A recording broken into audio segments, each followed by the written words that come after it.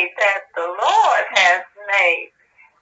We shall rejoice and be glad in it. Hallelujah, hallelujah. To God be the glory for all the good things he's done in our lives. Hallelujah, praise the Lord. Love you. So it's like they should be cast out, even as though they were never a part of the family. Exactly. So we gain sonship. We are indeed the sons of God. But so you can say that you cannot be a son. So when can your son and daughter not be your son and daughter? Well, he said, what can they do for them not to be your son or daughter? They'll be my sons and daughters, but they will be cast out. If you understand what I'm trying to say, there are things that my kids can do up to rejecting, whatever it is, that benefit of being a part of my family or being a part of me. They can willfully walk away from it. And there's nothing that I can do about that. I've already done all that. Will they still be your son and your daughter? They will be, but they'll be as though they weren't. Yeah, transgress. Hey, read that scripture for us right there. That's John. Here's 1 John. This is after the redemption. This is after the resurrection of Jesus. Read that for us, Brother Addison. 1 John, starting at verse 5, all the way to verse 10. This then is the message which we have heard of him and declared unto you, that God is light, and in him is no darkness at all. If we say that we have fellowship with him, and walk in darkness, we lie and do not the truth. But if we walk in the light, as he is in the light, we have fellowship one with another. And the blood of Jesus Christ, his son, cleanses us from all sin. Keep reading, sir. Keep reading. If we say that we have no sin, we deceive ourselves, and the truth is not in us. If we confess our sins, he is faithful and just to forgive us our sins and cleanse us from all unrighteousness. Mm-hmm. If we say that we have not sinned, we make him a liar, and his word is not in us. So basically, in accordance with this, if I sin, yes, which basically, let's just say I committed adultery. Yes, you said. So the word is in me? Huh?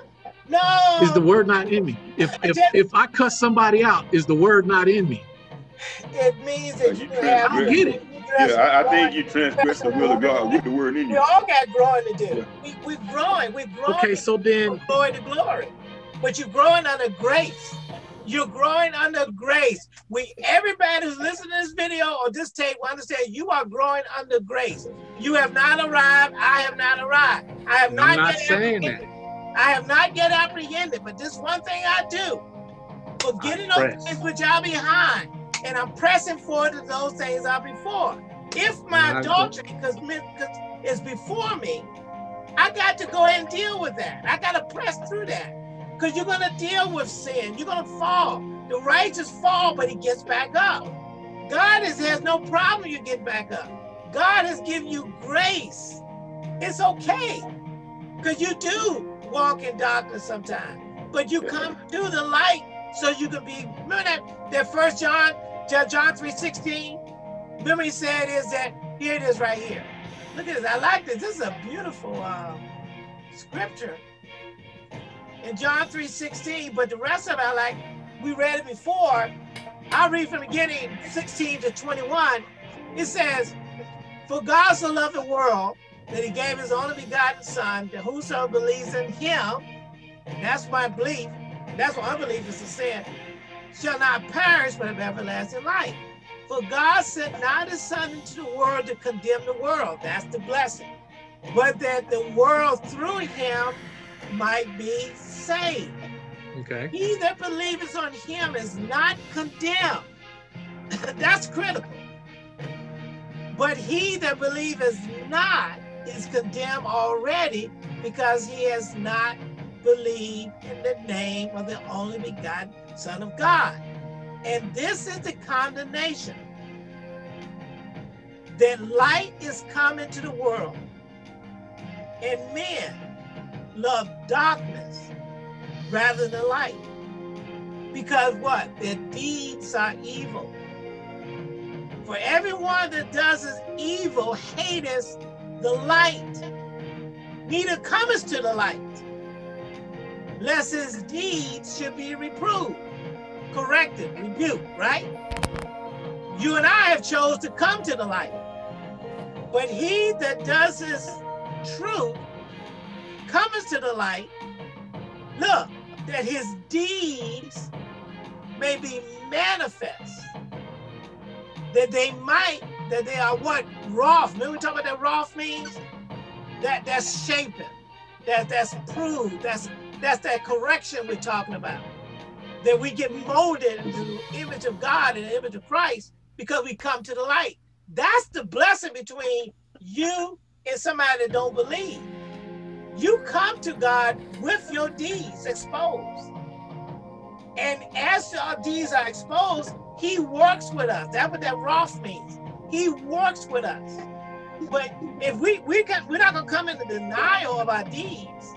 We're coming to the fact is, Lord, I'm coming to you because that's where my grace, that's where my mercy, that's where everything I need is in you.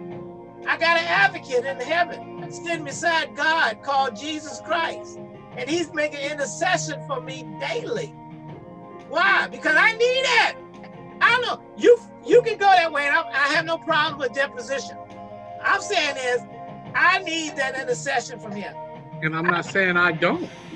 All I'm saying is, to me, in my mind, that takes away from all that Jesus suffered and did for the redemption. It should not. The redemptive work. How shouldn't it? Why? You're saying that he's lacking and what he's done is not enough. Well, I think when you think about the fact that shit, those he loves, he chasing. Yeah. Our transgressions at this point does not break out our sonship, Right. but it does bring it to a place where we're usually going to be chased. We're going to be corrected one way or the other, even as sons of God, and as we err in our growth towards sanctification and righteousness. We didn't have that fellowship before. You know, prior to that, we're not part of his family. So when Jesus, suffers the crucifixion, his passion, and restores our sonship to our Father, we are now one with God. Yeah. Spiritually, we are one with God. There is no time where that oneness is going to be broken. I think we're not going to not be sons of God anymore. But we can either be sons that are either doing the will of God or transgressing the will of God. If we don't repent of our transgressions, then we put ourselves as though we were not sons anymore. That's a willful act. That's not an act of ignorance or an act of just, I agree. Condition. We were born sinners. That wasn't our fault. We were born as Adam. Now we purposefully say, I want to be a part of your family now. And we come to his family. We're not going to be, he's not going to cast us out as though we weren't sons. We're going to be judged as sons. And I think that's where that scripture comes in, where it says that they shall be cast out in the outer darkness with the fears from the unbelieving and sinners and whoremongers and all of that. We have a knowledge of God, we have sonship now, but we can't transgress, and we oftentimes must to acknowledge what we've done, and he says we confess those things, that he is faithful and just to forgive us. Yeah. And so he's purposefully and continuously taking us through this process of perfecting us in Christ. Right. He's really, he's perfecting us, bringing us to the full image of and I understand that. All I'm saying is, I'm not saying that I don't tell my Father, I'm sorry that I've committed a sin against you. I'm not saying that. That is a part of this new spirit and this connection that is within me. Right. That I feel that way. I don't practice sin. Right. Because if I practice sin, that emotion would not be within me. Right. So all I'm saying is, if God forgave me, yes, then why am I acting like he didn't? But what I do say is, Father, I'm sorry that I've sinned, but I thank you that you have forgiven me and that I'm made aware of it and I repent thereof. And through Christ, but not through me. Yeah. Because I cannot do it in and of myself. Now, I will never take anything away from what my Lord and Savior done. There's no way in the world I can do that. What, man, that just vexes my spirit to think that I can say that what he's done wasn't enough to remove the penalty of sin in my life. He has done that, and you're saying that he hasn't. Let me make sure I understand, because you said two things. I'm trying to make sure I understand. You are saying that if I sin, I'm gonna come to you, going to the Father to deal with that sin, right? Or not? That what you said? I'm not asking God to forgive me of something He's forgiven me of. So if you sin, let's balance out. So if you sin in an hour from now, i.e., you just shot somebody and killed them. Then it meant that happened. If they mess with me, they need to die. No, I'm just kidding. So if you did it out of jealousy or whatever, was that a sin that was committed? Was it a sin? Yeah. When you murder if you go and murder somebody in an hour from now, was that a sin committed? Yes. Okay. And what you said? You said a few minutes ago. You said, Father, I'm sorry for what I did. Right? Yes. All right. And that's all that scripture was saying. If you confess no, it wasn't. Your sin, what? That's what that scripture said. If you confess your sin, that's all it's saying. I mean, the scripture, the brother that we read said, if you confess your sin, He is faithful and just to forgive your sins and cleanse from all unrighteousness. We're talking about if you do something, you go to God for what you did. Well, okay, I agree. But the difference was saying, Father, forgive me for my sin. No, I'm just talking about that's what I can't, to me, that's no different than when Jesus went to them people and said, when they asked, how come we could not that unbelief thing, back to that, right? That power, right? What about it? That wasn't sin. You thought that was sin? Unbelief? And pardon? You don't think unbelief is a sin, do you? Say that again? Unbelief. Yes. You think it's a sin? I do believe that. I don't think it's a sin. I think unbelief separates you from the power and authority that God has given you to operate on His behalf. Right. That's what unbelief is. Right. No, I'm not saying that it's a sin. Yeah, you go. There's a scripture that says they should be cast out in the outer darkness with the fearful and unbelieving. That's it. He questions them about the same, yeah. But there's also a scripture that says that you're not supposed to vex the Holy Spirit.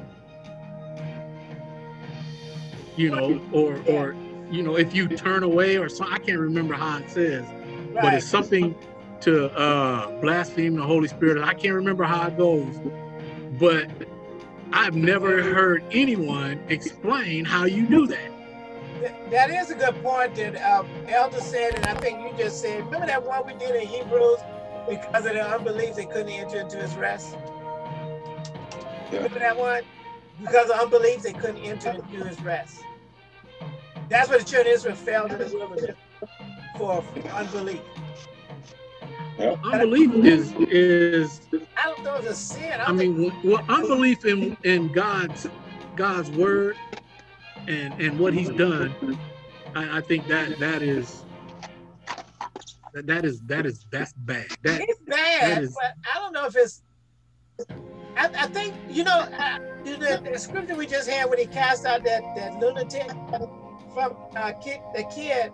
Another similar chapter, I think it's in Luke, where he did it, and the father said, he said, Jesus, I believe, but help me in my unbelief. Security, yeah. But it's still, I still have to.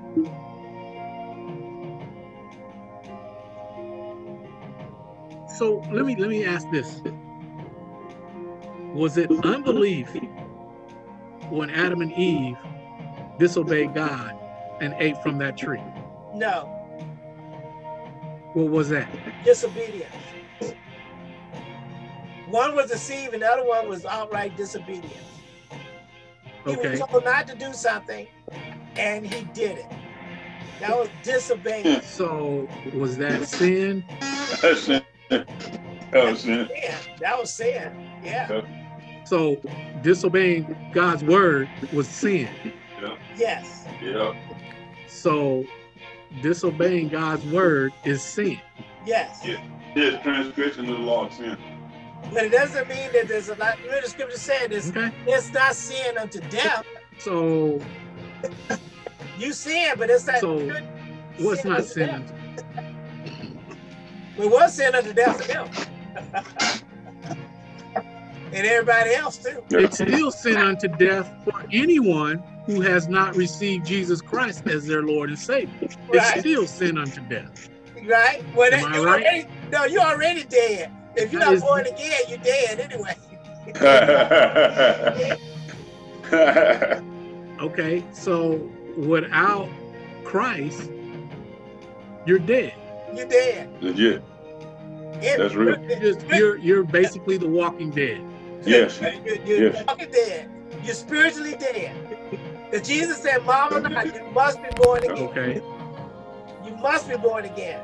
But the blessing is, once you're born again, then you grow in Christ, and you do have mistakes, and you do fall, but that grace is there to take care of all that. That's the whole point. I'm saying you're walking in grace. You're in the dispensation of grace as a believer. That's I understand that, but we also been sealed by the Holy Spirit, the Paraclete. Yeah. That has sealed us until the purchased possession, so that we're taken out of the equation. Yes.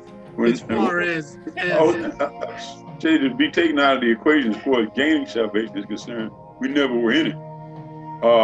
As far as receiving salvation, that's another thing, because we receive salvation by faith, and that's something that we have to believe. I mean, we have to believe that the redemptive work, we have the redemptive work of Christ. Yes. That the redemptive work that he accomplished actually satisfies the sin debt. We receive that by faith. It is so it's so. Do I have to maintain my stance in that? I wouldn't be a free will agent if he locked me in. God does not lock me into salvation. I always lock you in. Yeah, I lock me in. And I say, okay, I ain't gonna give it up. I don't care what happens. And what's just been put on my mind is it's the same process that took us out of the will of God in the garden when we were all in Adam. It's the same process that brings us in. So they believe Satan and were taken out. They were separated. Their spirits died. So we believe Christ and we're accepted in. Exactly. Yeah. So it's all about belief. Yes. But I don't know, like you said, it's not so much a sin. I put it, here's a church for you. If you don't want to read, you can read that from Revelation chapter 3, verse 1 through 6. This is the church. Okay. These are believers, right? And unto the angel of the church in Sardis, write, these things saith he that has the 7 spirits of God and the 7 stars. I know thy work, that thou hast a name, that thou livest and art dead. Be watchful and strengthen the things which remain. They are ready to die. For I have not found thy work perfect before God. Remember therefore how thou hast received and heard, and hold fast and repent. If therefore thou shalt not watch, I will come on thee as a thief, and thou shalt not know what hour I will come upon thee. Thou hast a few names even in Sardis, which have not defiled their garments, and they shall walk with me in white, for they are worthy. Yes, sir.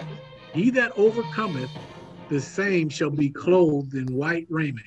Yes, sir. And I will not blot out his name out of the book of life. Okay. But I will confess his name before my Father and before his angels. Yes, sir. He that has an ear to hear, ear to ear, ear to ear. He that has an ear. He that hath an ear, let him hear what the Spirit saith unto the church. The church is, right? So, he's talking to you too, right? You're saying that these are believers? Yes, they said the church. That's the I church. believe so. Yeah, I believe it. So they're the body of Christ. And look, Brother Isaac, what I thought it was interesting. That is saying, you said you alive, but you dead. I mean, this. hold on, you're breaking up. Oh, You broke up. I didn't hear that. you hear me now? You hear me now? You hear me now? Yeah. Okay. Hey, I thought it was interesting. It said you alive. You say you're alive, but you're dead.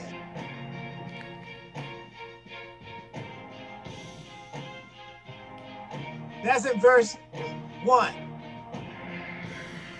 Okay. Thou that hast a name that thou livest and art dead. In verse 2, he said, watchful, be watchful. But is he talking to? Is he talking to those in Christ, or is he talking to the? He talked to the church. That's you in Christ, right? Yeah. He identifies it as a church. To the church it started, to the church at Philippi, to the church at Philadelphia. We're talking about the Spirit-filled believer. Yeah. I thought it was interesting, Bishop, to say this. You got a name that you're alive. you can dance, you can shout, and you got the tambourine. You full of Holy Spirit. You got a name that you're doing that, but you're dead. You're dead. And he said, be watchful, because some stuff part of you is still alive, and they could die. And Bishop, big thing I gotta say that I will not blot your name. That means Elder Johnson, that means they were in the book. Yeah. They were sealed in the book. Yeah. And blot means I thought Israel was in the book until a certain time. You saw Israel was in the book? Yeah. I know Israel was supposed to be grafted in. I know that And they are a part of the church until they deny. What I don't know, the church is different from the children of Israel, isn't it? The church is not. The church is the body of Christ. I don't think children of Israel covenant. They're just covenant. Yeah, there was covenant agreement through Abraham. Right. But it said the true seed of Abraham are those who have received the Lord Jesus Christ. Yeah. So even Abraham had to be saved. Israel, the biological offspring of Abraham, have to accept Christ in order to be saved. And I think that's why some of those scriptures put in there, because I like the part about the fact is that forgiving somebody as often as they come to you is just to show that we make mistakes. I thought this was talking about Israel. What's that? With the This church? was talking about the children of Abraham. I really did, because when it speaks in terms of church, the church was established after Pentecost. The church didn't exist prior to the body. I mean, the believer being filled with the body. I mean, with the Spirit of God. Right, because Christ is the head of the church. Yeah. So the church is actually those believers who are filled and didn't come until after Christ. The church wasn't born until Pentecost. Right. so unto the angel of the church in Sardis, right? Who is the angel of the church in Sardis? That's the pastor of the church. That's the leader of the church. So he says, basically, these things saith he that has the 7 spirits, which is Christ, Yes. and the 7 stars. Right. It says, I know thy work, Yeah. that thou hast a name that thou livest That found, and art dead. He said, y'all dying. Y'all not connected to me. Y'all not connected to me. And you know, it's funny when you look at that, Brother Addison, because if you look at the church of Laodicea, check that church out. That's an interesting church for you. Read that for Unto the angel of the church of the Laodiceans write, these things saith the Amen, the faithful and true witness, the beginning of the creation of God. I know thy works, that thou art neither cold nor hot. I would thou wert cold or hot. So then, because thou art lukewarm, and neither cold nor hot, I will spew thee out of my mouth. Yeah. Because thou sayest, I am rich, and increase with good, and have need of nothing, and knowest not that thou art wretched, and miserable, and poor, and blind, and naked. Woo! I counsel thee to buy of me gold tried in fire, that thou mayest be rich, and white raiment, that thou mayest be clothed, and that the shame of thy nakedness do not appear. And anoint thine eyes with eye salve, that thou mayest see. Yes, sir. As many as I love, I rebuke and chasten. Yes, that's Brother Johnson talking Hello. about. Hello. Be zealous, therefore, and repent. Yes, sir. Behold, I stand at the door and knock. If any man hear my voice and open the door, I will come into him and will sup with him, and he with me. Yes. To him that overcometh will I grant to sit with me in my throne, even as I also overcame, and am set down with my Father in his throne. He that hath an ear, let him hear what the Spirit saith unto the church. You know, and So- I thought that was powerful. Okay, but if he's talking to a church yes, that he has to stand at the door and knock right, and accept him, right. then have they actually received him?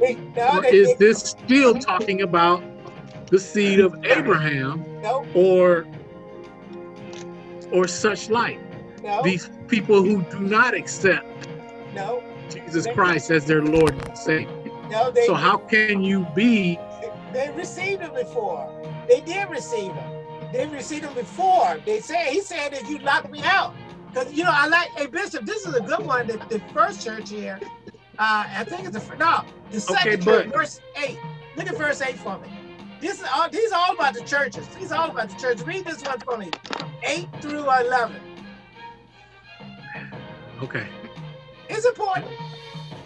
And unto the angel of the church in Smyrna, write, these things saith the first and the last, which was dead and is alive. And know thy works, and tribulations, and poverty. But thou art rich, and I know the blasphemy of them which say they are Jews, and are not, but are the synagogues of Satan. Fear not of those things which thou shalt suffer. Behold, the devil shall cast some of you into prison, that ye may be tried, and ye shall have tribulations 10 days. Be thou faithful unto death, and I will give thee a crown of life. He that hath an ear, let him hear what the Spirit saith unto the churches. He that overcomes shall not be hurt of the second death. Yeah. And you know, it's funny about that. This, like I said, all this about the church. But Bishop, I think the first one I did like, and I missed it, and I don't know which one it was, where it said they forgot their first love. You remember that one, Bishop? Which one of the churches forgot their first love? Is it the first one or the second one? I thought it was the second one.